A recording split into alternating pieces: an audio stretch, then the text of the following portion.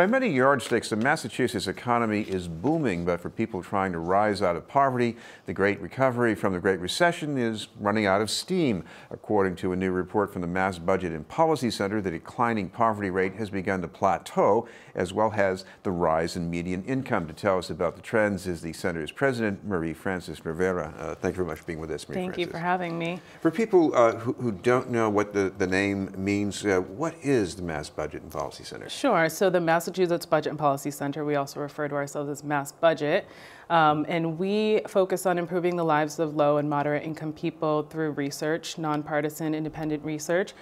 So we do data analysis, and we also issue policy recommendations for the state. Well, looking at the trends in this report, poverty in this state is not as bad as it is in the country as a whole. True. But, you know, at a time when we keep hearing how the economy is getting better and better, why is that poverty rate flatlining? Yeah, so Massachusetts is a wealthy state.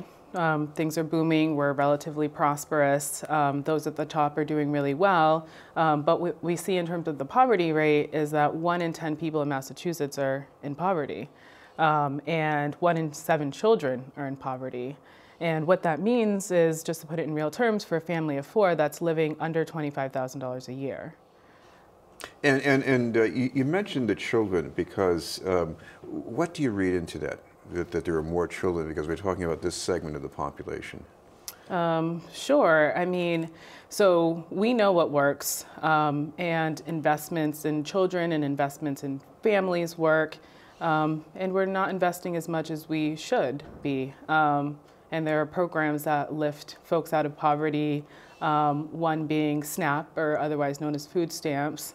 You know, the earned income tax credit. So there are places that our state and our federal government as well can increase and make smart investments that would lift more people out of poverty, including children. Now put that in context. When people hear, you know, the equivalent of food stamps and you know, housing subsidies and so on, they think, oh, these are people that are not working, they're on welfare. But in reality, what are we talking about? Yeah, no, they're regular, everyday folks, and some of the numbers that we looked at, not recent, a little bit further back, but we see that these programs lift almost 1 million people, 920,000 people out of poverty each year. So it's a large swath of our population. The other thing about poverty, we usually have this notion that when someone's poor, that's just a constant. But I imagine within that large category, you must have people who are going through rough patches they go into and get out of too, right? Yeah, definitely. And one thing that we have seen that's really promising is in the numbers, if you look at people in the lowest rung of the economic ladder, that from 2016 to 17, we've actually seen incomes go up faster than the rest of the population. And something that we can attribute it to is a raise in the minimum wage. So there are policies that we can put in place purposefully that will lift people out of poverty. This is BNN News. We're talking with Marie Frances Rivera from the Mass Budget and Policy Center. Marie Frances, and the other flat line here is about median income. Now, I imagine people on the upside of that might be doing pretty well. So what does that mean about the rest? Yeah, so median incomes are relatively flat, but in Massachusetts, they're relatively high compared to the nation. So right now, the median income is $77,000 a year, about, for the state. For Boston, it's actually $66,000. But yeah, there are people that are doing very well at the top, and folks that are stagnating. 99% of the folks, yeah. Another report that Mass Budget and Policy Center came out with is about what you might call the tax burden. People who make the most money, they pay the most in state income taxes. But Phil, what's missing from that? Sure. So, I mean, if we're looking at our lowest income folks are actually paying a greater share of their income in state and local taxes. So people at the top 1% pay about 6, almost 7% of their income in taxes versus low income people paying above 10. So. What's also interesting is that there's an interesting racial divide here in tax burdens as well. Yeah, so we know that there's a racial divide in incomes, many other economic indicators.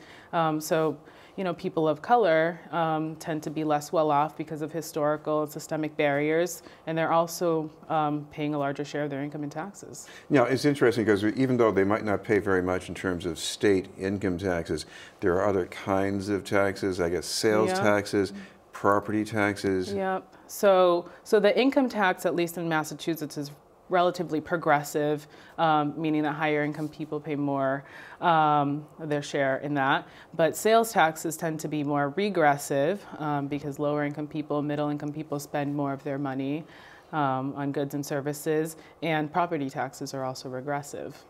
What about other states? Is there another way of spreading this around that appeals to you? Sure. So other states, the states that we've seen that have less regressive tax systems have implemented different things such as a millionaire's type tax, which we try to do here in Massachusetts.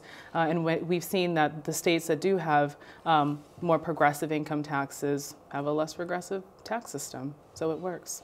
Of course, there are legal difficulties about imposing that millionaire's tax. Is there any hope that there's another way to get at least closer to that goal, if not all the way there? Yeah, so for folks that don't know, there was something on the ballot, the fair share. Well, it was bound to be on the ballot, but it was taken off by Supreme Court. I still think that we can raise taxes in a way that's progressive. I think we can raise the income tax in a way that's progressive. Yeah, I think there are still ways to figure out. Thank you very much for being with us. Thank you. Marie Frances Rivera from the Massachusetts Budget and Policy Center.